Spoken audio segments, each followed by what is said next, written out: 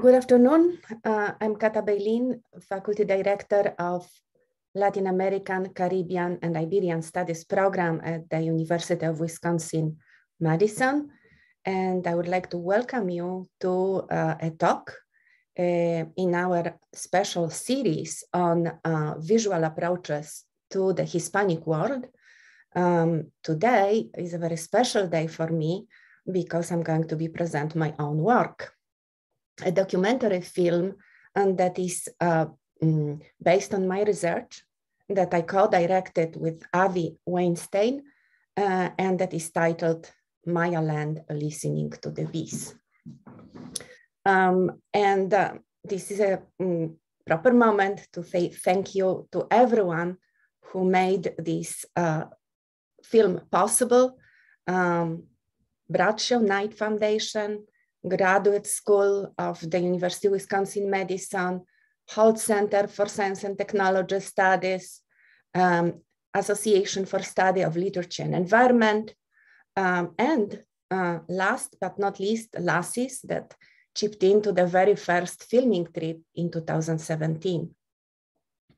I would also like to say thank you to David Hildner and to Marilyn Loyola that gave their beautiful voices to our film, to Glenn Close, who is here and who always served with his expertise in documentary filmmaking, and obviously to the people who worked, collaborated, and traveled with me. First of all, Saina Suryanarayanan, who traveled and researched with me, and this film is based on our collaborative research, but also Angel Polanco from the Universidad Autónoma de Yucatan, and Reynaldo Morales and Marcos Colon, who helped with filming. I would like to send special thanks to Raquel Paraíso and her group Sotavento, as well as Maestro Martiniano Perez Angulo and his group Tumen Kai, who allowed us to use their beautiful music. And so many people in Yucatan who helped us generously, taking us around, speaking to us, and making this film possible. In spite of very generous support of so many people, our film had rather a small budget. So without generosity of strangers, we wouldn't have been able to achieve anything. So we made this film to produce a testimony of the struggle to save beautiful nature and culture of this area of Yucatan that is Maya land. And we titled the film, after many years of discussing what the title should be, we titled the film Maya Land, Listening to the Bees, because the land and the bees are the actual protagonists of the film. And in doing so, in giving this title to the film, we believe we are connecting to the philosophy of life of the Mayan people. And we start the film with this reflection. So I'm going to show you the very beginning part of the film.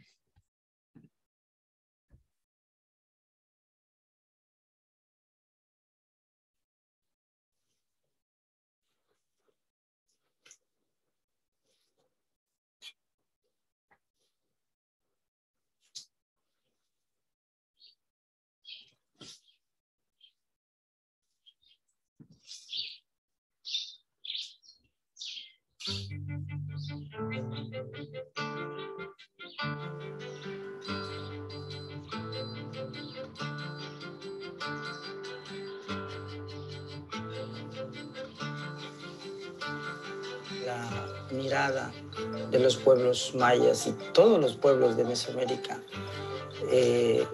difiere mucho de ese universo occidental donde fundamentalmente hay dos sujetos, Dios y el hombre. Por lo tanto, todo el resto es objeto de abstracción. En la mirada o en la cosmología de los pueblos originarios, ese universo no hay objetos, todos somos sujetos, incluyendo los árboles, las plantas, las piedras, los animales.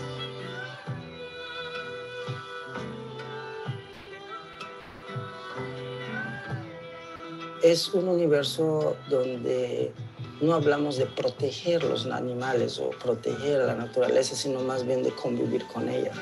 Porque proteger implica una superioridad del hombre sobre el resto de la creación. Y esto es, una vez más, una reproducción de una mirada muy antropocentrista del mundo. Yo soy el centro, la imagen, donde el mundo debe reflejarse y reproducirse. Esa mirada es muy megalománica y hace mucho daño.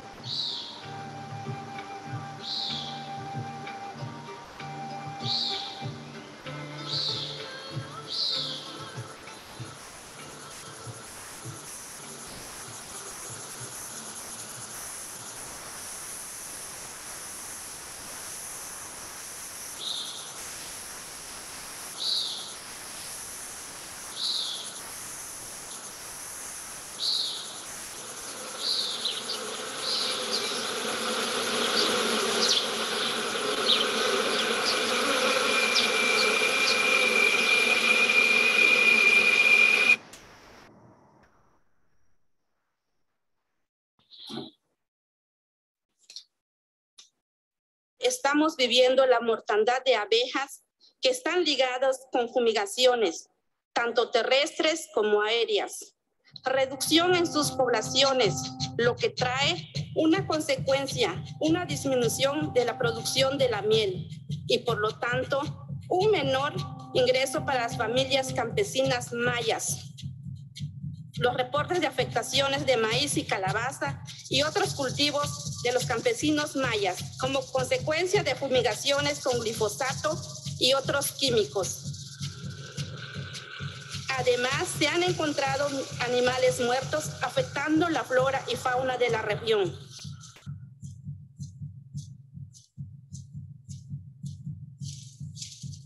El impacto ambiental de esta deforestación es enorme por cambio de uso de suelo, pese a que no se han dado permisos para ello.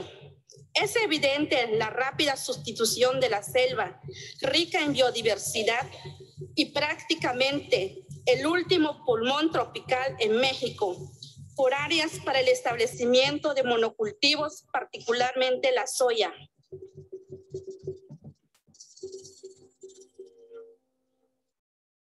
Ya no nos puede seguir engañando. Ya basta, compañeros, nos siguen viendo la cara. Eso que tengo aquí, 100% garantizado, es la soya transgénica. Y no tengo miedo de decirlo, porque es la verdad. Porque nosotros como indígenas no estamos preparados, pero sabemos defenderlo. Y esto es la prueba.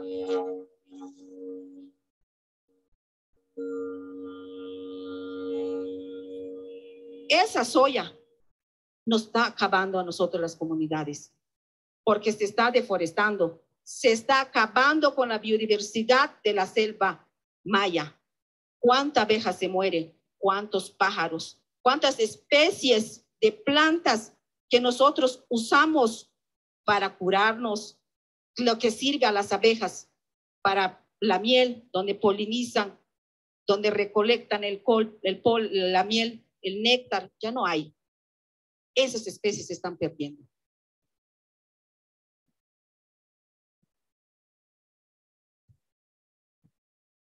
So Pedro Pablo Chimbacap, the Mayan poet whom you hear in the very beginning of the film, is one of the first encounters that lead to the production of the film.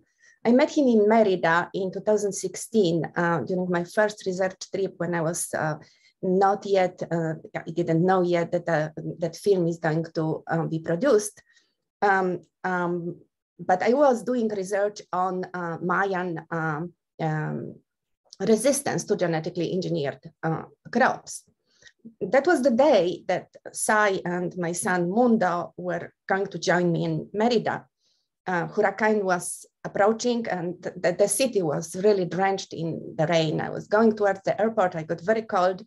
and to heat up and eat something warm, I entered into a restaurant and ordered sopa de lima, a chicken soup with tortillas and lemon, which I only allow myself in these kind of situations. And the person who served me the soup was Pedro Pablo Chimbacab, who was the owner of the restaurant. He won a competition of Mayan poetry and got a pretty high award for these as this award and opened a restaurant.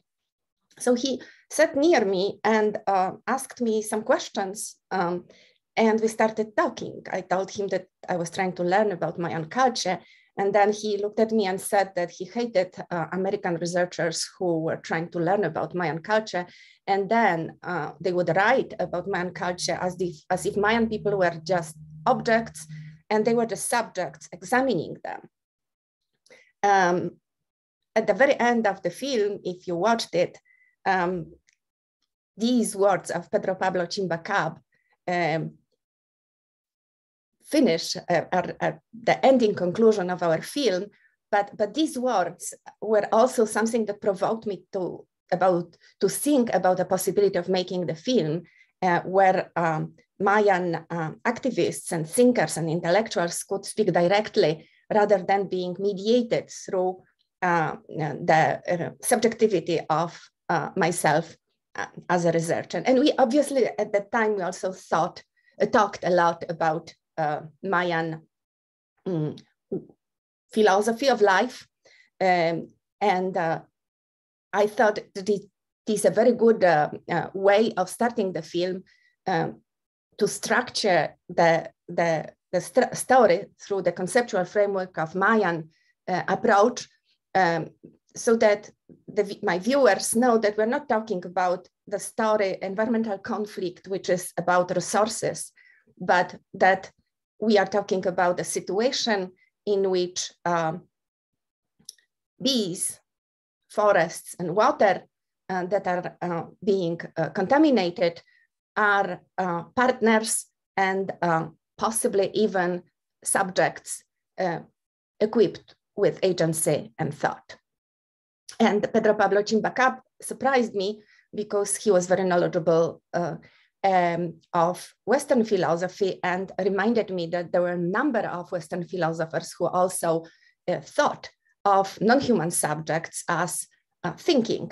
And here, for example, we could quote Aldo Leopold and his Sand Almanac, where he explains that thinking as a mountain, that is being aware of one's place in the ecosystem, is definitely better than insisting in thinking as an individual.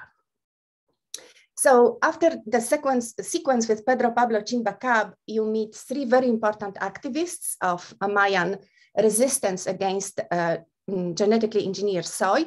This is Veronica Ek-Cantier, who is speaking in Hague in the tribunal against Monsanto, Jorge Pech, who is shaking soy, and his sister, perhaps the best known Mayan activist, Lady Pech, who has received environmental Goldman Award in 2020.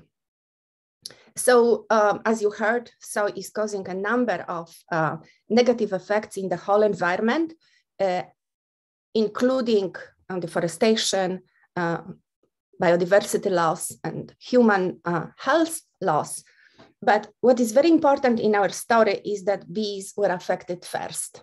And when bees started to die, Mayan people reacted.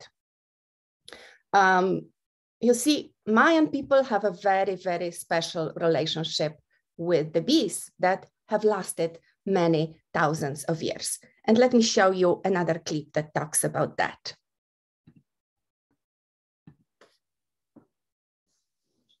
Las abejas para nosotros es algo mágico, sagrado. Las abejas son parte de nosotros, lo sentimos así, parte de nosotros. Porque ¿cómo se llaman las abejas? Ya, pues, ¿cómo se llama? Polinizan los árboles, todo, ¿no? Pero pues, para nosotros es como una relación de ¿cómo se llama? De nosotros los humanos y los árboles, o sea, la naturaleza. Es como un intermediario entre ellos. Nosotros, ¿cómo se llama? Al respetar, ¿cómo se llama? Las abejas, al trabajarlas, al cuidarlas, pues estamos cuidando todo lo que, ¿cómo se llama? Los árboles y todo, la naturaleza estamos cuidando.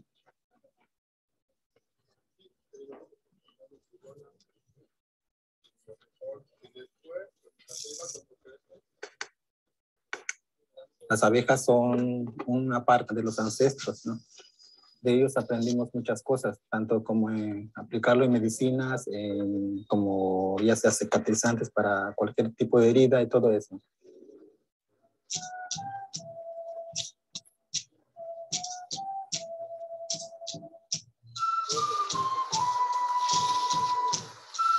The Maya people have a spiritual relationship with Melipona bees, a stingless species of forest bee native to the Yucatan Peninsula. Their cultivation began over 3,000 years ago by the ancient Maya civilization and proved to be so essential to the Maya way of life that their deity, Ah-Muzen-Kab, takes the form of a Melipona bee.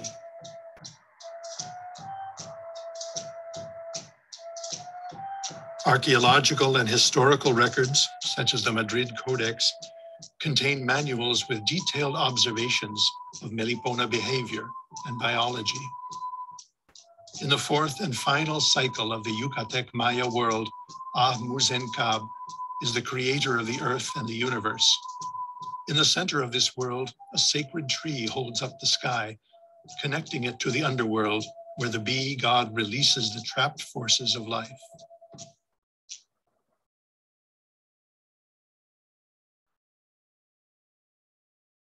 La melipona es una abeja hogareña.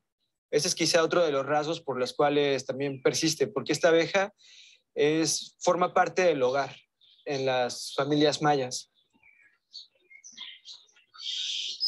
Las abejas, cuando abres una colmena y puedes observar cómo es su conformación, cómo hacen su arquitectura, sus zumbidos, observarlas, es armonía, es prosperidad.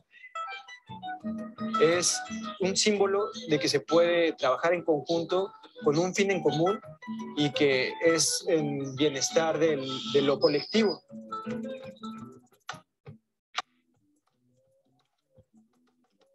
Entonces hay comportamientos de la civilización maya que se cree surgen a partir de la observación de las meliponas. Está, por ejemplo, que se cree que la forma como las meliponas construyen su panal de cría simula una pirámide.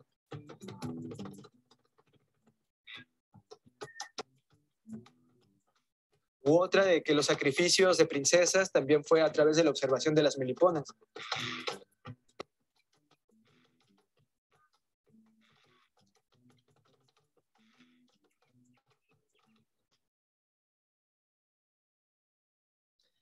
I need to introduce a little bit of complexity here. So the bees that you saw on the screen in the hands of Mayan beekeeper in the very first sequence were not meliponas. They were apis bees. And these apis bees were brought to Mexico in the beginning of the 20th century by rich men from the United States. Mayas have become very interested in these bees. And after several years, Mexican government decided to take advantage of this interest. The Second World War caused a shortage of sugar on the world markets. And Mexican government decided to promote the model of development in which Yucatec Mayan beekeepers would take care of apis, European bees. In the 1950s, the Mexican government incentivized Maya communities to adopt the practice of harvesting honey from imported European honeybees. The European honeybee, Apis mellifera, is larger than the Melipona bee and can produce more than 10 times the amount of honey, making the Apis honey harvest a more economically viable option for beekeepers.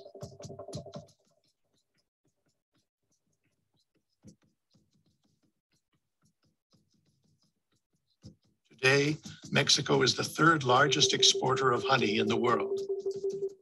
And in Yucatan, 90% of Apis beekeepers are of Maya ethnicity.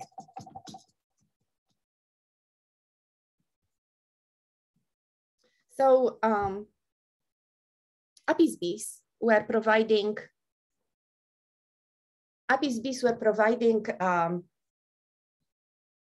financial resources to Mayan families. Melipona bees were still kept for medicinal purposes. The honey that they produce have very strong medicinal purposes. And also they provided some sort of connection to the past and the meaning until, but Apis bees were slowly taking the space of Melipona bees. These changed in 1990s when something surprising happened. Africanized bees escaped from a Brazilian laboratory and traveled north, and they hybridized with Apis bees, making them much more aggressive. And then Mayan beekeepers felt forced to move the beehives with Apis bees away from home, which opened the room back for the Meliponas. And that was also the time when women, such as Lady, decided that while their husbands are taking care of Apis bees, they will be able to take care of Meliponas. And that moment empowered Mayan women, various of which later became the main protagonists, the main activists of the resistance that erupted after 2011. So in 2011, Mayan honey that was sent to Europe traditionally was rejected by European authorities in the port of Progreso due to its being contaminated with genetically engineered pollen. So I know that I have some students of science and technology here.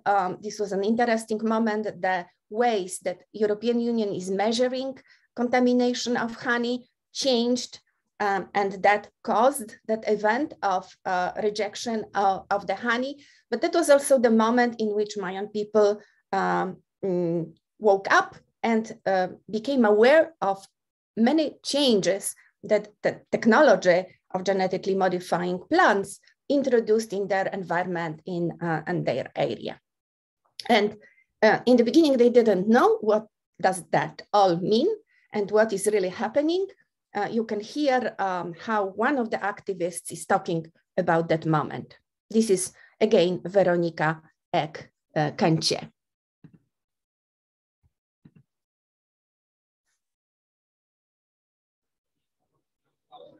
Nosotros en las comunidades nos dimos cuenta de que estaba empezando a morir las abejas, ¿no? Nosotros el problema no lo sabíamos, ¿no? En sí, sino que fue la mortandad de abejas, ¿no?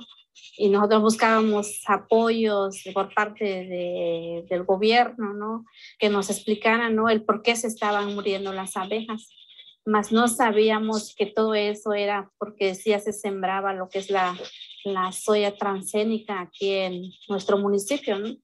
Y entonces, pues, tanto uso de agroquímicos, pues, las abejitas van en los cultivos y pecorean lo que es la soya. Entonces, el uso de tanto herbicida, pues, los estaba envenenando.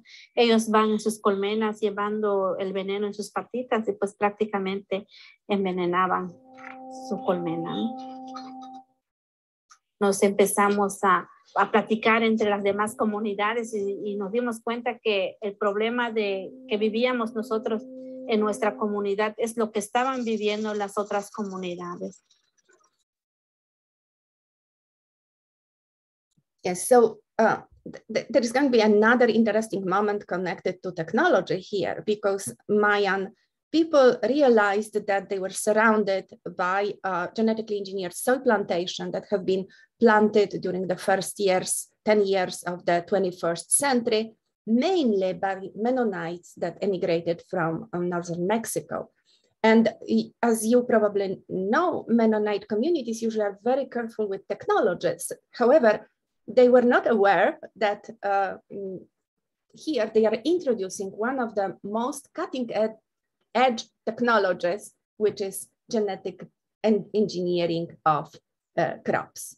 And this is this other culture that is protagonizing the story we are narrating in the film. In the Yucatan Peninsula, GM soy is predominantly grown by Mennonites, an immigrant group of religious refugees originally from Central Europe. Mennonites have benefited from the active support of the Mexican state authorities since the 1920s.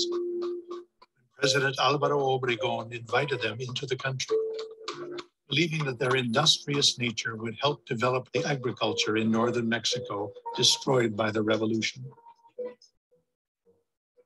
In the 1990s, the pacifist Mennonite communities in the north were disrupted by drug cartels, causing them to migrate south to Campeche and Yucatan. Today, the Mexican government pays subsidies to the Mennonites in exchange for growing GM soy. One of the richest Mennonite communities is the Salamanca settlement in Quintana Roo. Although only 10 kilometers from the nearby tourist town of Bacalar, it can feel like a world apart.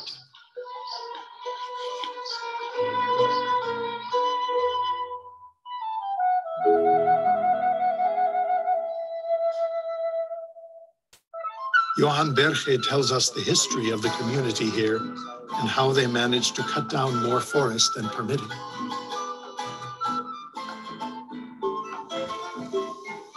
Para empezar, nos dieron un permiso para 4 campos, que son aproximadamente 1,600 hectáreas. En el transcurso del tiempo que desmontaron esos 1,600 hectáreas, se nos venció el permiso. No nos han vuelto a dar otro permiso. Pero la ventaja aquí es que es un ejido. Un ejido aquí en México tiene mucho derecho, tiene mucho poder. Entonces empezamos con otro permiso, a ver si nos autorizan otro permiso, pero cada que autorizamos un permiso nos están negando eso, no nos dan. Y ellos nos niegan el permiso y así fuimos desmontando poco a poco. Eso lo que usted ve desmontado ahorita, eso no fue de golpe. Eso fue poco a poco, paso por paso.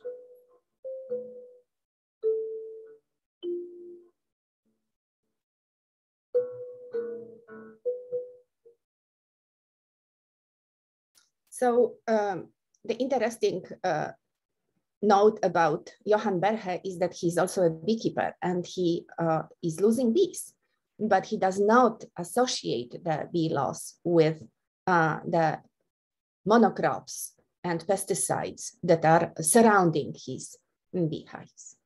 Anyway, this completely different philosophy of life that as you can see, Mennonite community has, and completely different one that Mayan community has generate tensions. And here you can listen to Feliciano Ucan, one more activist belonging to the Maya Chenes collective, protesting against GE soy, how he talks about this tension between these two communities. Los menonitas no se miden esas personas a seguir deforestando. Aún habiendo una suspensión, lo siguen haciendo.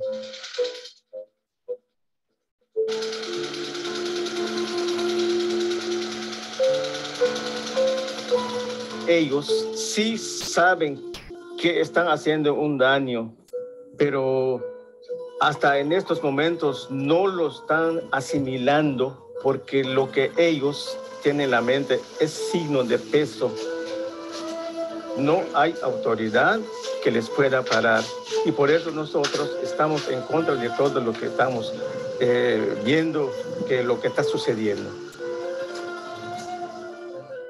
Sí, no estamos en contra de los productores también ellos tienen derecho de trabajar, pero que cambien el tipo de cultivo, que ellos puedan trabajar igual y que nos pongamos de acuerdo.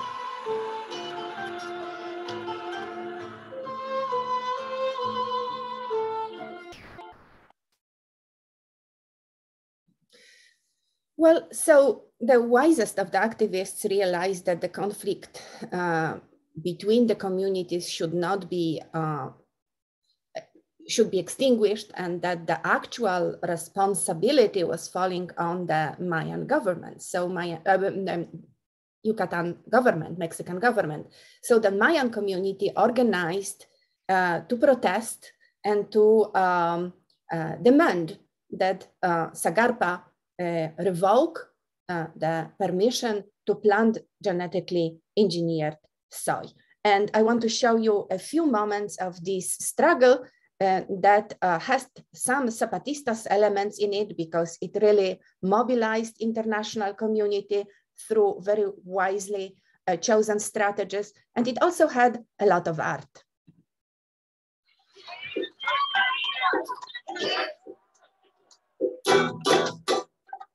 The Maya became more organized, an array of allies emerged. Scientists, business leaders, politicians, and activists supported the Maya in their struggle. Fuimos invitados a participar en este proyecto por varias organizaciones gubernamentales, en donde por todos lados nos daban carpetazos, por todos lados no nos querían ver, no nos querían escuchar. Entonces lo que se discutió entre todos los que estábamos organizados era que, de cierta manera, fuéramos a los centros ceremoniales, desplegáramos una letra que diga MA, que significa no. OGM, no a los transgénicos. Claro, esto de cierta manera tuvimos que coordinar con Greenpeace y todo, de tal manera que cada grupo, un grupo se fue a Chichén, otro grupo se fue a Uxmal, y en un momento dado, todos los que fuimos parte del colectivo desplegamos la palabra no queremos transgénicos. Y en ese momento pasaba una avioneta y nos tomaba la foto para publicarla al mundo, que no estamos de acuerdo con una semilla no consultada, una semilla no informada y por lo tanto que afecta a nuestra economía.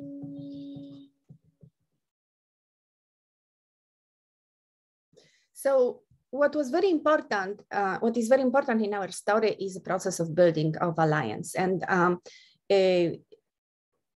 alliance consisted of scientists, lawyers, international activists, honey exporters, but perhaps the most important part of building that alliance was connecting different Mayan groups. And one of the most important of these groups were the guardians of the seeds and milpa growers. If there is any other species that is more important than bees, to Yucatec Mayans, this is maize. And as many of you know, milpa is this Mayan old polyculture, as old as Melipona bees relation with Mayas, where different plants, maize, beans, squash, are growing together, helping each other in the process.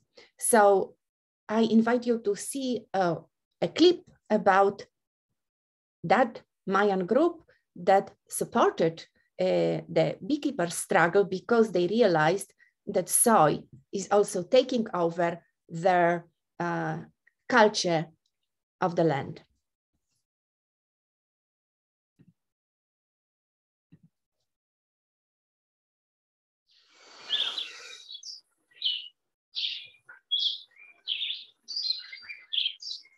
Ha habido muchas variedades de semillas nativas que ha venido de nuestros ancestros. La hemos cuidado, cada familia, cada campesino ha estado cuidando esas variedades.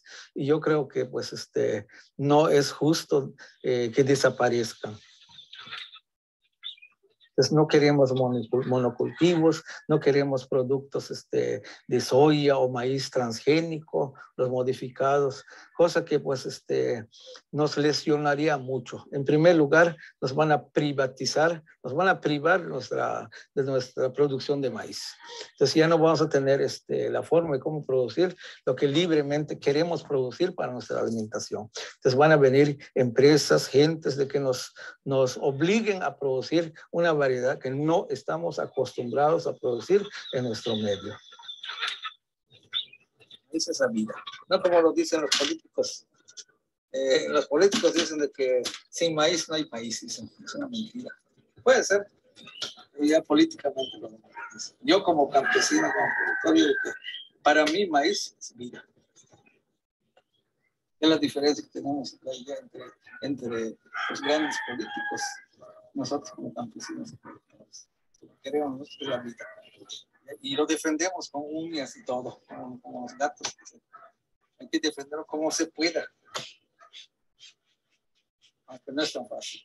Hay que pelearse con nuestras autoridades, con los gobiernos, quizás con algunos centros, con gentes muy poderosos.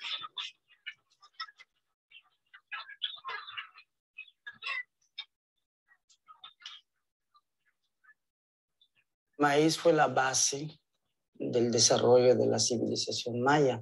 Por eso el maíz adquiere un valor religioso, por lo tanto sagrado, toma automáticamente la forma de deidad y todas las historias vinculadas con la creación del mundo y la humanidad, sobre todo la humanidad actual desde esa mirada, fue hecho de maíz. De ahí la idea de que los mayas pues, fueron hechos de maíz, son personas de maíz.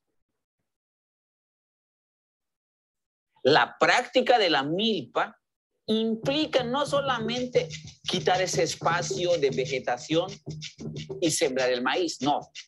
La práctica de la agricultura implica primero el respeto a los señores de la vida, que es la religión maya, es la cultura en sí que empieza a darse.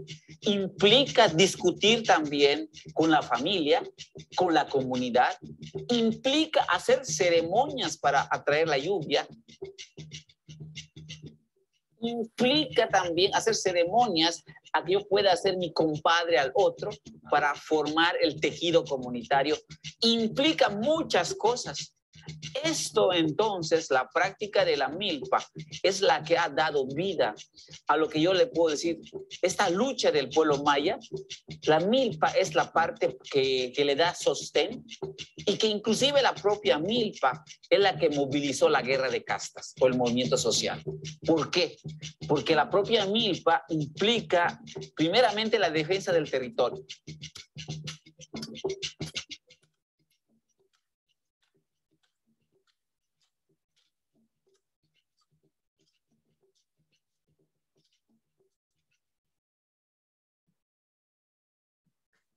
So as we were progressing in our research, we were realizing that the technology of genetically modifying crops was affecting bees, then that it was affecting Mayan culture and its forests and its milpas.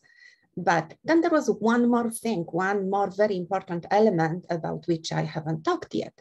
That was the contamination of water.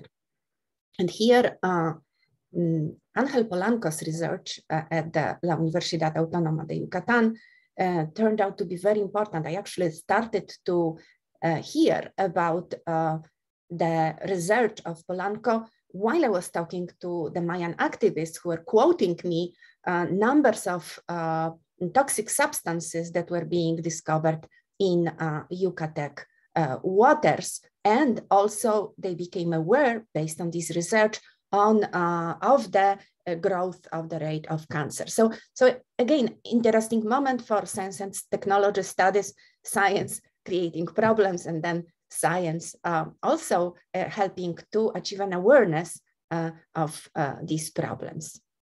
And I'm kind of running out of time, but I'm going to show you one more clip, a little bit more about water. I think it's very interesting for everyone who is traveling to Yucatan. It is showing also connection to the sargasso infestation of the beaches.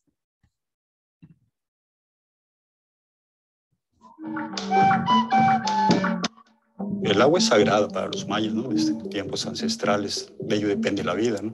Entonces, de ahí que se está empezando a tomar conciencia de las comunidades respecto a la contaminación. Como ustedes pueden ver, es un área muy pedregosa, así está todo el estado de Yucatán. Se llaman sistemas kársticos. Y bueno, en Yucatán tenemos entre 4.000 y 5.000 cenotes.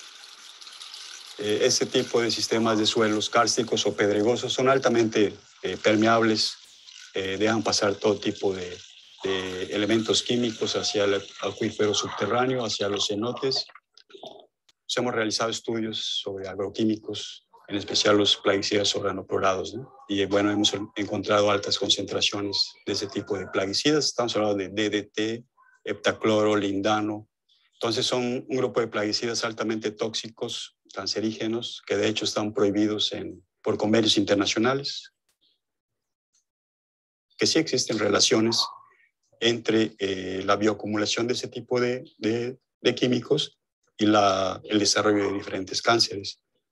Yucatán siempre ha estado en los primeros lugares en cáncer cervicouterino y mamario en Yucatán a nivel nacional, por arriba de las tasas promedio de mortalidad. Una de las especies más afectadas por contaminación del agua y por agroquímicos, por toda clase de agroquímicos, son las abejas. El agua es muy importante como parte de la alimentación de las abejas. Son primordiales en la cadena natural, ¿no? Para la producción de alimentos, la polinización, todos esos procesos. El exceso de nutrientes en cuanto a agroquímicos, me refiero en particular a los fertilizantes con alto contenido de fósforo, potasio, nitrógeno. Todo viene escurriendo desde el centro de la península y viene arrastrando todo tipo de contaminantes de agricultura, de la industria. Se filtra al manto acuífero y desemboca en las costas, en la costa maya, la Riviera Maya, que era el mayor atractivo de nuestro país. Está lleno de sargazo toda la costa, ¿no?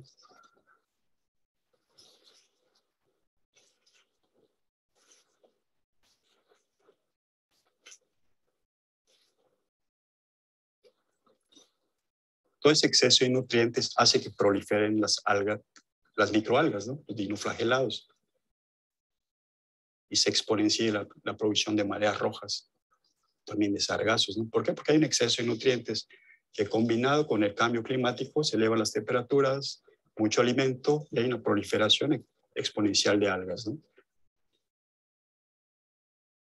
So it is not only bees, not only Mayan culture, but like everybody living on Yucatan is affected negatively by this model of development.